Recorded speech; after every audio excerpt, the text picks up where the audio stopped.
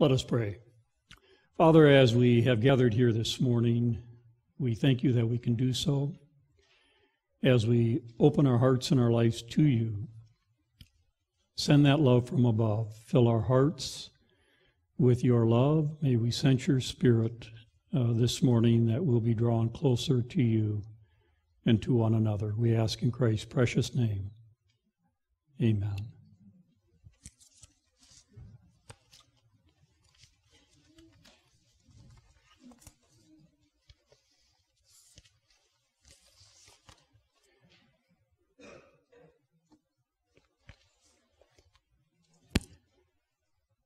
It's everywhere, but you can't buy it. You can't sell it. You can give it. You can receive it. It can make you warm. You can feel cold when you don't have it. It's as real as the air you breathe. It sustains you. It makes you feel secure. When you don't have it, you feel lonely, lost, confused, and broken. It's as real as the electricity that travels across electric lines, but you can't hold it in your hand. It's so simple. It's a child's smile. It's a dog's tail that wags every time when you're in its presence. It's a simple touch, a kind word, a thoughtful remembrance. Love is so very simple, isn't it? The songwriter of old has written, all you really need is love. And you can say those 5 words over and over and over again, and you hardly get tired of it, because you can never receive enough of it. But love, as simple as it is so complex and confusing. For you see that simple love turns to complexity when it's a matter of who gets the last piece of the pie. Who goes first? Who decides? Who drives? Why is it going to be this way rather than my way? Why do I feel so unloved when I give so much love?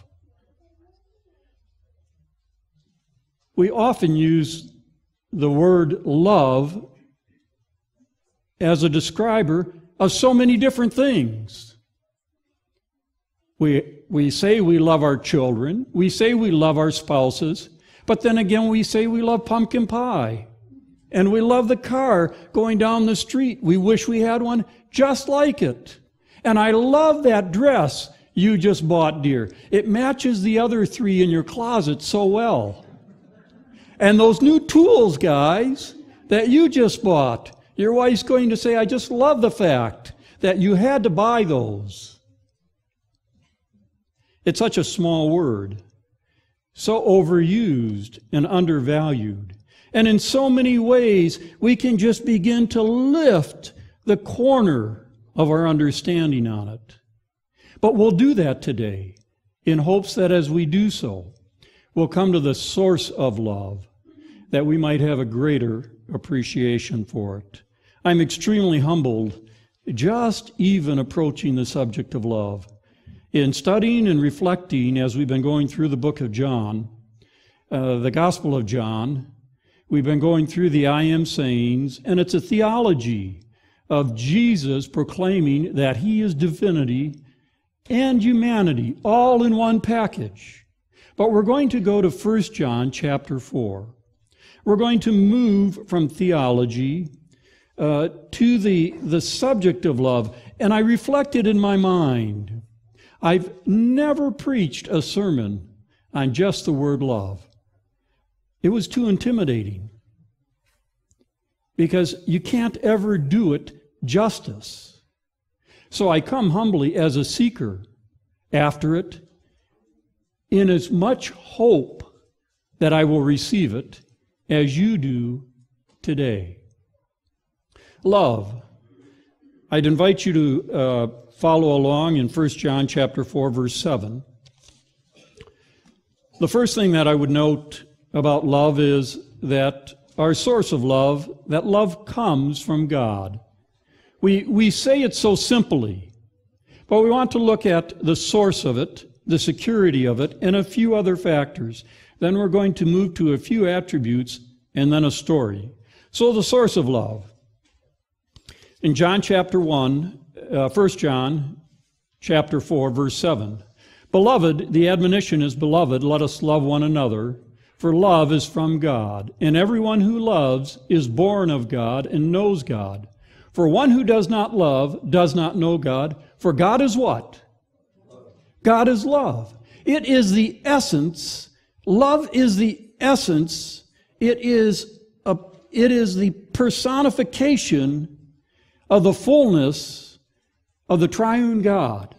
When you experience love, it's God working in your life, subtly, deeply, mildly. When somebody reaches out to you and you feel that love, it's the Holy Spirit communicating to you through another person directly when you experience that love. Have you felt it at times? Have you felt it?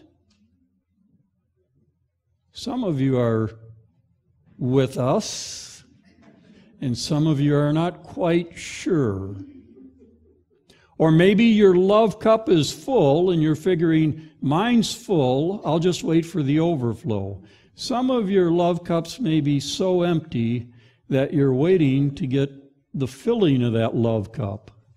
So, the first thing to note is that love,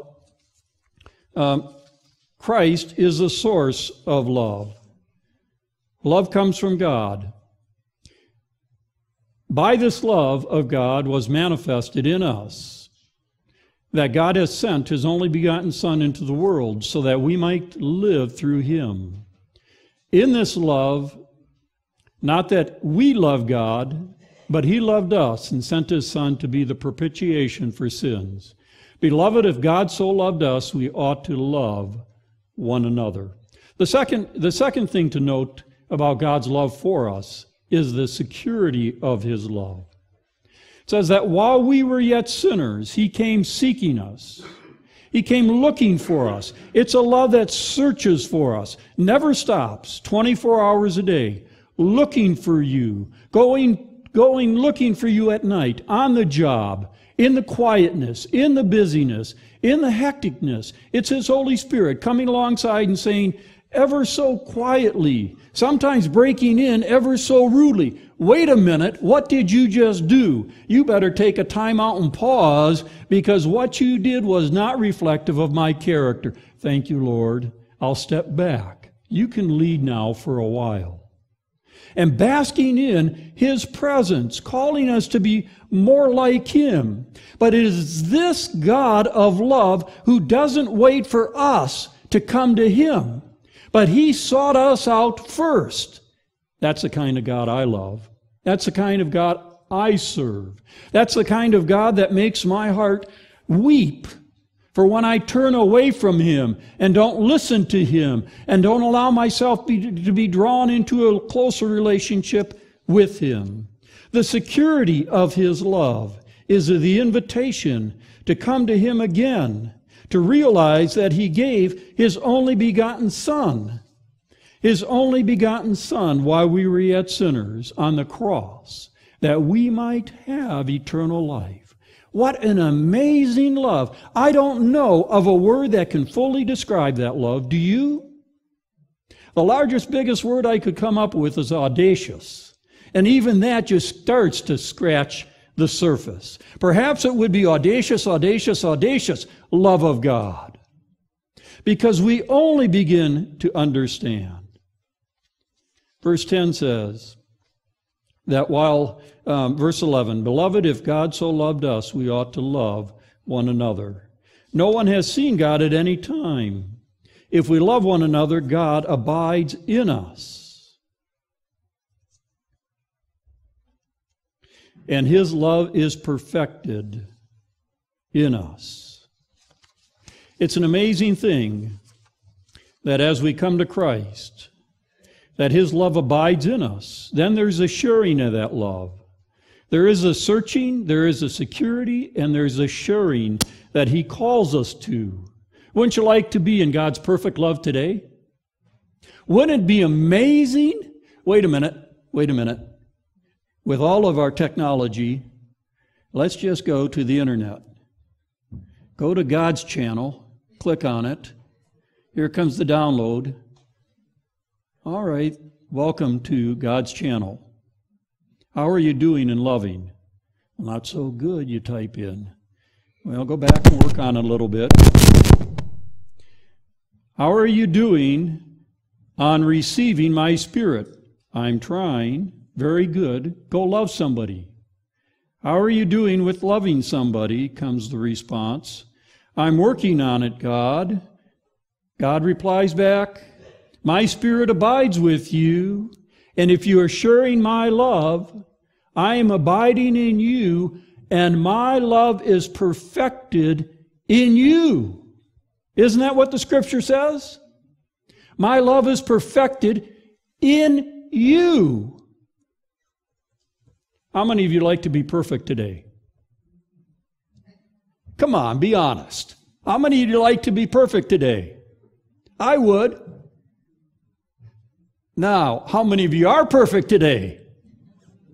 Now wait, I'll ask the person sitting next to you. Is the person sitting next to you No, that's going someplace else.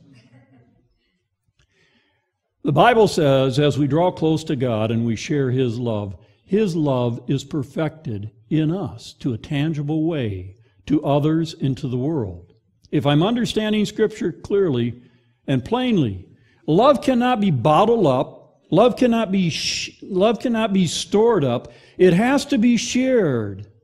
That those around us come under the influence of that love. So let me ask you, how is your love cup? Is it full? Do you have enough of it? Do you want more of it? You see, you can only store so much until the Spirit of God fills your life so much that it flows out to others. Now, sometimes it's so empty that there's hardly anything to share. You've been there, haven't you?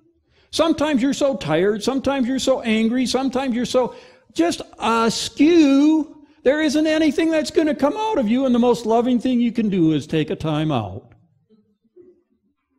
You know how that works? You've been around people that you'd like to say, the timeout corner is waiting for you. Come back and talk to me in about 10 minutes after you abide with Him for a while. But the Scriptures are clear that we must share with others the love that Christ has given to us by abiding in Him, by testifying that Christ has given us His Spirit. Verse 15 says, whoever confesses that Jesus is the Son of God, God abides in Him, and He in God. We've come to know and have believed the love which God has for us. God is love. God is love, and the one who abides in God and God abides in him. By this love is perfected in us. So it reiterates for a second time and says, perfect love casts out what? All fear. We love because He first loved us. If someone says in verse 20, if someone says, I love God and hates his brother, he's a what? He's a liar. For the one who does not love his brother whom he has seen cannot love God who he has not seen. And this commandment we have from Him, that the one who loves God should love his brother also. I find that an interesting and striking illustration of the subject of love as we come down and as we look in 1 John chapter 4. You want to find out the temperature of your love? Find out how you're loving others. Don't pretend you love God if you can't love others. Others may make you angry.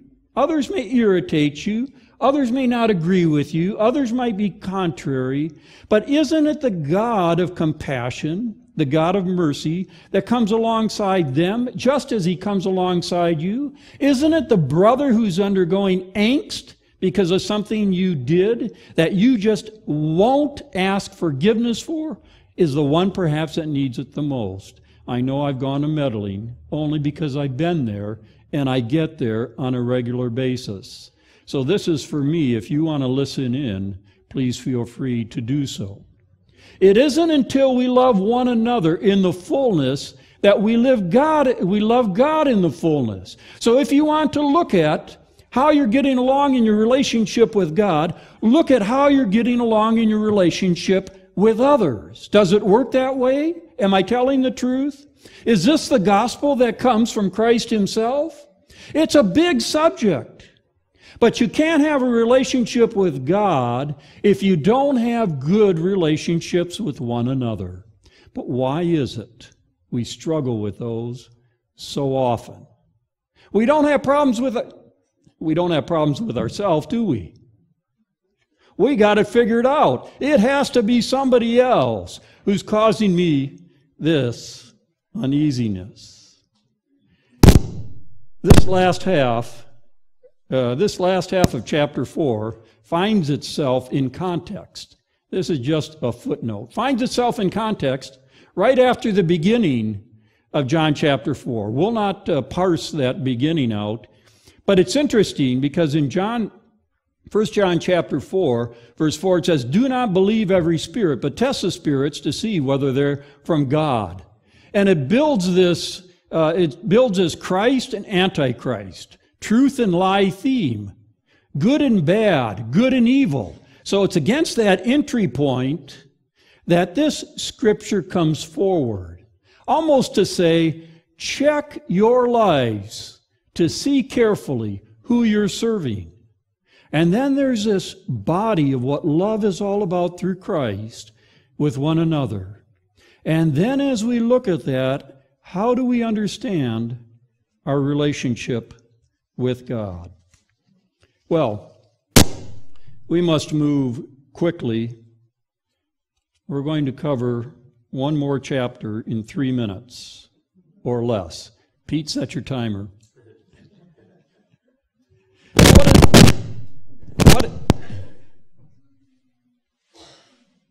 So what is love anyway? In 1 Corinthians chapter 13, we have a description there. For I love pizza, I love beautiful sunsets, I love my wife. But what are the characteristics and attributes that really describe love? In our call to worship, verse 4, John chapter 13, how many of these attributes are found in your life? Love is patient, love is kind, and is not jealous. Love does not brag, is not arrogant, does not act unbecomingly. It does not seek out its own, it's not provoked. It does not take into account a wrong suffered, does not rejoice in unrighteousness, but rejoices in truth. All of the things that love is not. And moving to those that are love. Love bears all things, believes all things, hopes all things, endures all things. Love never fails. And chapter 13 says, but now faith, hope, and love abide these three. But the greatest of these is what? Is love.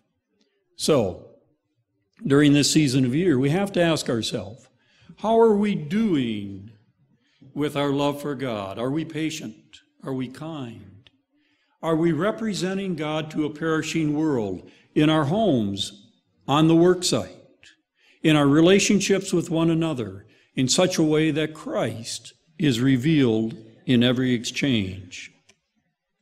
Let me take you for 2 minutes to one more chapter. I'd invite you this afternoon, I'd challenge you, I'd encourage you.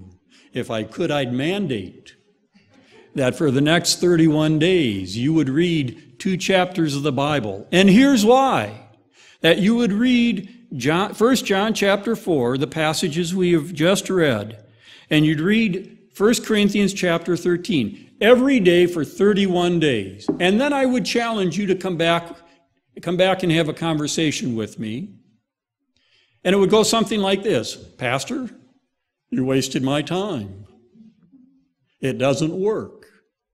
Or let me know how you've been blessed. Because it is by allowing the Scriptures to come into our hearts and into our lives that our lives are subtly, strangely, mysteriously transformed. So that which is cold and indifferent becomes warm and pleasing.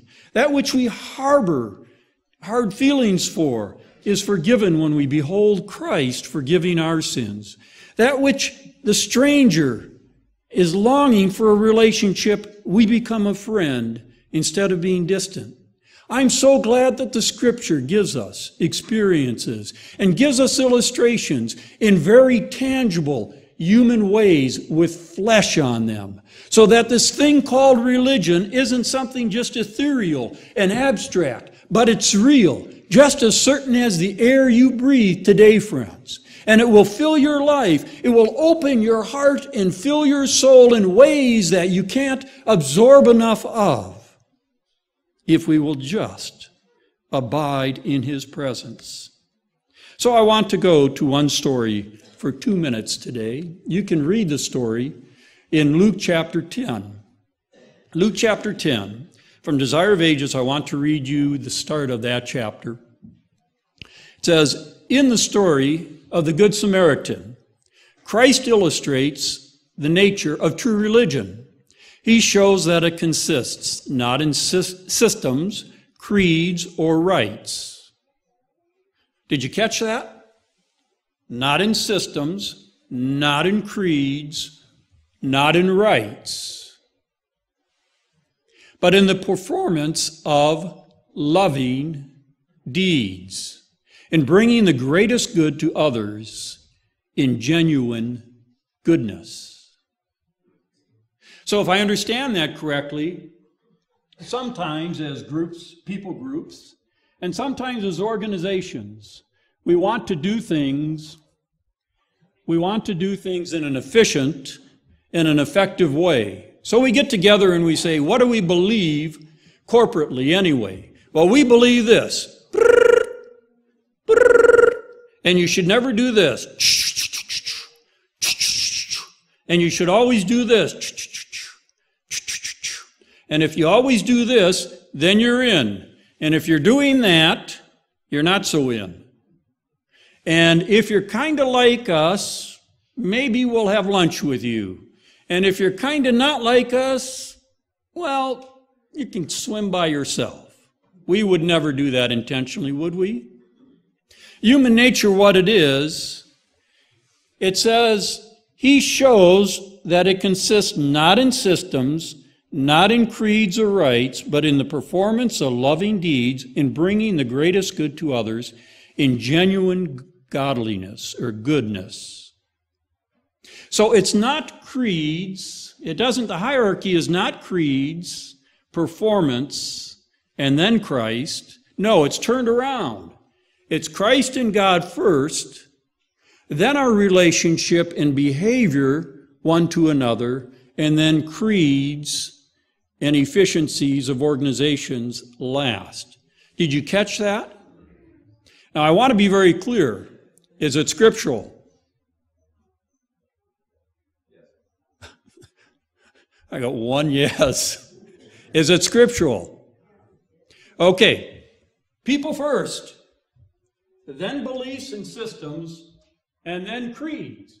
But the easiest thing in human nature is to put the creeds first and people down here somewhere.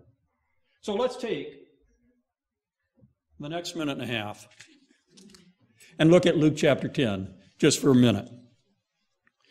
We find there a story, as Christ was teaching, a certain lawyer stood up and said, Jesus, what must I do to inherit eternal life? With breathless attention, the large congregation awaited the answer. And the lawyer said, "Which of the commandments are most important? Love your neighbor as yourself. Upon these two hang all of the law and prophets." And Jesus answered, "You've answered your own question well." And the lawyer found himself speechless as Jesus answered that question in summary fashion. However, he didn't stop there. He told them the story because among the Jews, this question, he said, "Who is my neighbor? Who is my neighbor?" Because among the Jews were were neighbors of each other. But to those who were not Jews, the Jews would have no dealings with the heathen or the Samaritans. They were strangers and enemies, and there was a distinction made between nations. Who should the priest or rabbi or elder regard as his neighbor, her neighbor? Were they to regard the unclean as neighbors? That was the essence of the proposition, and Jesus told the story. He told the story of a certain man who was going down from Jerusalem to Jericho. And you know the story as well as I do. And he fell among robbers, which stripped him and beat him and departed, leaving him half dead. And by chance a certain priest came by and saw the man off in the distance. He was in a hurry. And so he passed by on one side. In like manner, a Levite also, when he came to the place, saw him and passed by on the other side. Neither wanted anything to do with him. This was no imaginary scene, but an actual occurrence, which was known to be exactly as represented. The priest and the Levite who had passed on either side were in the company that listened to Christ's words. In journeying from Jerusalem to Jericho, the traveler had to pass through that portion of the wilderness in Judea. And as he walked through the wilds, he was attacked and victimized. It wasn't until one who was considered an outcast came by. We call him the Good Samaritan. Looked upon the man covered with just a blanket, bent over, gave him of some bread and some oil, and ministered to him there, gathered him up in his arms, put him on his donkey, carried him or led the donkey to what would be an inn, paid for the night's lodging, and said anything else he needs, give him, and then when I return, I will cover the rest. An amazing, incredible story, isn't it? It's kind of like when you pull off I-5 and you see that person there, will work for food. He's been there every day for 2 weeks, and you wonder why he's still there if he's willing to work for food. And you have a certain amount of desensitization. I'll just drive by. And so you do. Or that person that just doesn't look like you, dress like you, smell like you, think like you. They must not be a person of your character.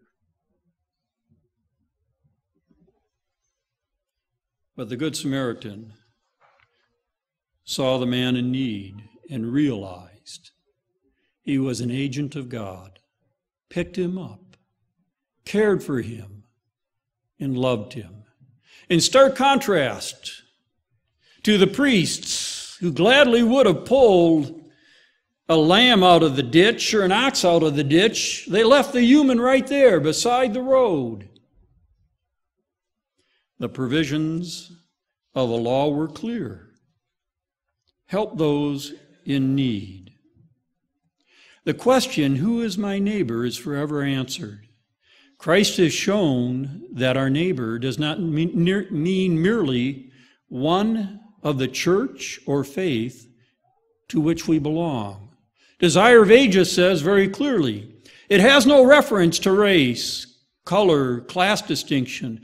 Our neighbor is every person who needs our help. Our neighbor is every soul who is wounded, bruised, and battered by the adversary. Our neighbor is everyone who is the property of God, to which we can say what? To which we can say what? Amen? Our neighbor is everyone who is the property of God. Our neighbor is you, friends. Our neighbor is the one sitting next to you. Our neighbor is your neighbor at home. Your neighbor is somebody at work. They are the property of God, and we need to reach them with the gospel.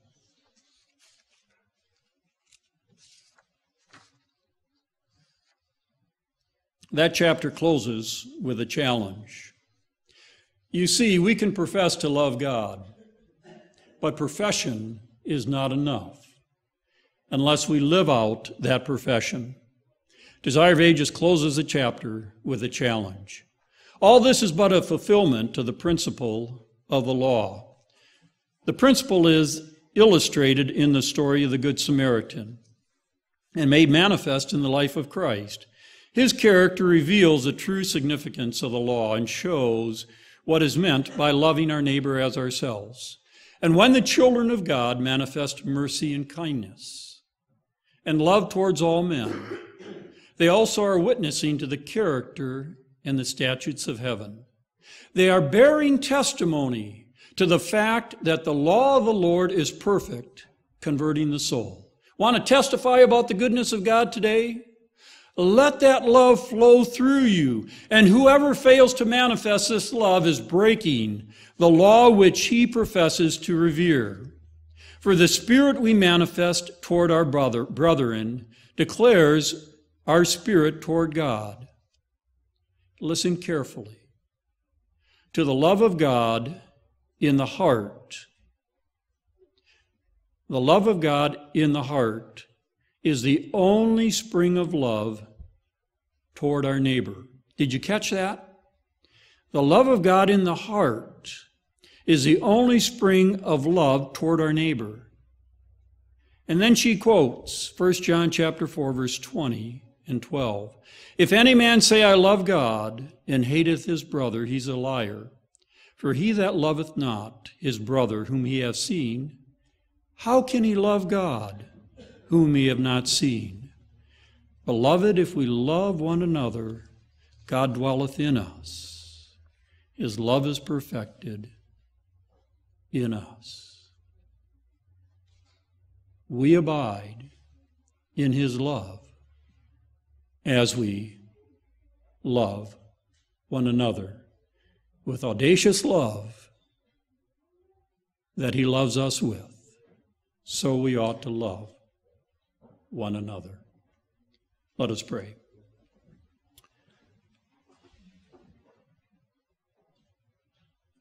Father, as we have spent time with you today, we realize in the quietness of this sanctuary, there are times and spaces and voids in our life. There are places of emptiness where we've walked on our own. And Lord, we come to you today. We come humbly to the foot of Jesus today and ask, Lord, for that forgiveness.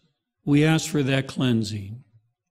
We ask, Lord, that you will cast out of our hearts, cast out of our minds, those things that we hold indifferent, those things that are barriers towards others that we intentionally, unintentionally harbor. Father, abide with us. You've shown your heavenly, audacious love to us. You've shown your mercy and your grace. You've called us while we were yet sinners. You have filled our lives with your Spirit. So, Father, may we take that audacious love to each person that we come in contact with, that their hearts and their lives might be filled with goodness and grace. As, Father, we share it with them, we draw closer to you. Bless us, Father, to that end, that your love might be perfected in us. We ask in Christ's precious name. Amen.